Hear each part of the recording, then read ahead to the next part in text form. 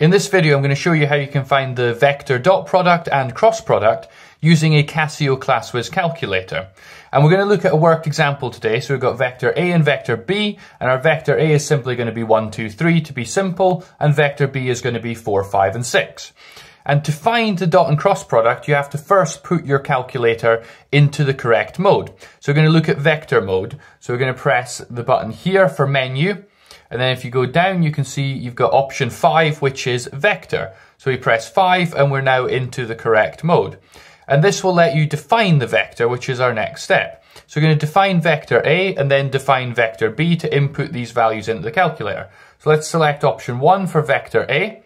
Then it'll ask for the dimension. We've got 3 numbers in each of the vectors, so we're going to select option 3, so that's 3 for the dimension. Then we are going to input the vector, so we've got 1 equals, 2 equals, then 3 equals. Once you've put in your first vector, you have to press AC, and then that brings you to this screen, and you can see that vector is shown, telling you you're in the right mode. To enter vector B, you have to follow a slightly different process. So you select the option button here. Then you have to go back into define vector on option 1. Then that gives you the chance to define vector B, which is on option 2.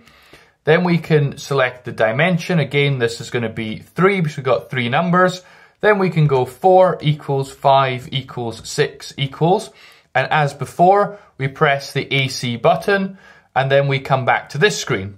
Now we can do the calculation. So let's start by doing the dot product. So we need to recall vector A and vector B from the memory and access the dot product function. And to do that, you press option. Then 3 will bring up vector A. And it shows you VCTA. We want to see VCT for vector A dot VCTB for vector B. And so we need the dot. So we go option. Then when you press down, you can see dot product here. So you press 2 for dot product, and you can see the dot has appeared. Then you go back into option, and then you can get vector B on option 4. And so you've got vector A dot vector B, press equals, and there you get your dot product, which is 32.